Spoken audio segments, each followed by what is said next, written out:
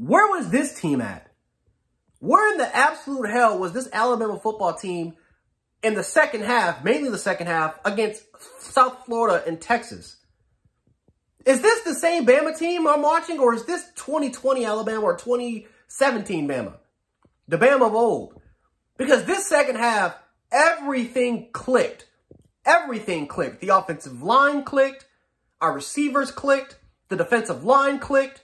Our edge rushers finally were able to get pressure on the quarterback consistently. Our secondary was nice. Our running game was incredible. Quarterback-wise, I thought did a much better job in the second half. Everything clicked with this team. Everything clicked. And I'm happy, but I'm also pissed.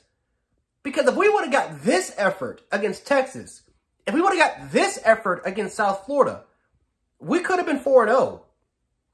We could have been in la-la land. We could have been celebrating. We could have been just happy and celebrating.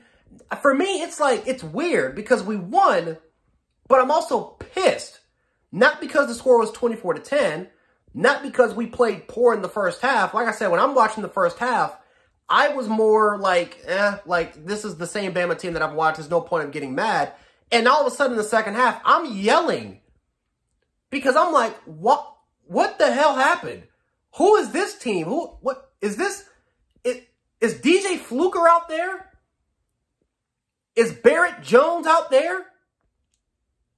Is Cyrus Kwanjo, and we're talking about freshman Cyrus Kwanjo, because I'm not talking about junior Cyrus. Freshman Cyrus Kwanjo, is he out there? Like, what? Is Ryan Kelly playing at center in the second half? Like, this team just looked, it was weird. It was weird. It was actually really weird. But no, shout out to Alabama in the second half. They played a lot better. Shout out to Jalen Milroe. Jalen Milroe stood tough in the pocket. I think that throw when he made up the seam for that touchdown when he got hit and we all thought a lot of people were hurt, he got up and he was throwing his fist and he's fist pumping. I thought that might have, you can make an argument, that changed the complexion of the game. You can make an argument that maybe that might have ignited this team. Like a flip was switched.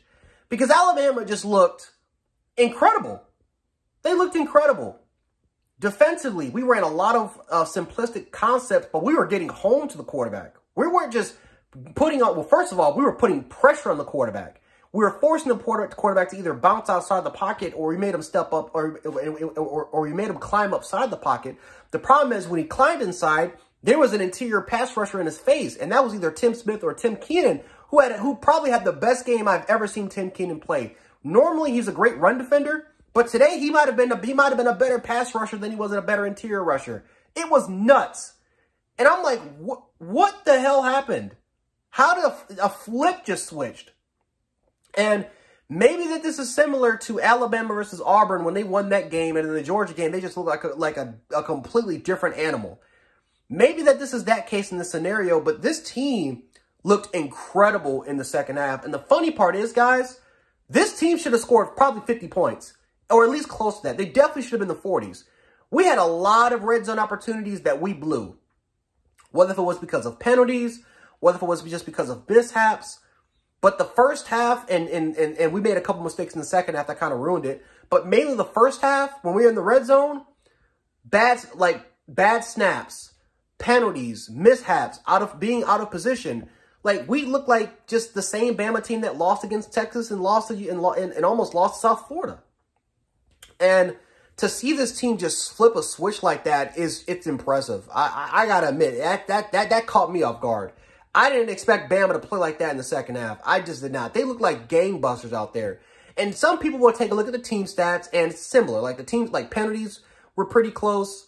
Team stats, like, they had, like, their yards. I actually think they might have outgained Alabama a little bit. But Jace McKellen was averaging 6 yards per carry. I thought Rhoda had an okay night, but our offensive line in the second half was dominant. We wore them down.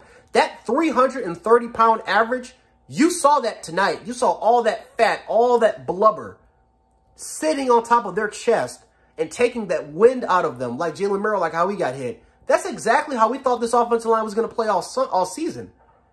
They did, but trust me, they did it tonight in the second half.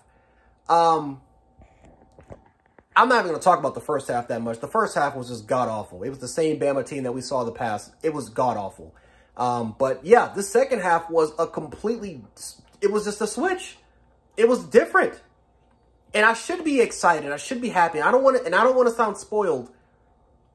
But it pisses me off because we knew that this team has this potential. We knew that this team had the opportunity to potentially become great. Like, what has Nick Saban talked about in the press conferences?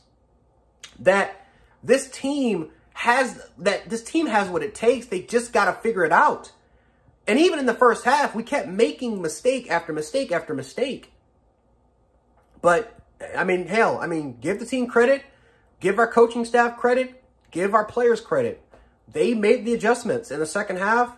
They finally figured it out. And a flip was just switched. And they turned into the Bama of old. I will say this, though, before I end this video. Eric Wofford needs to be fired.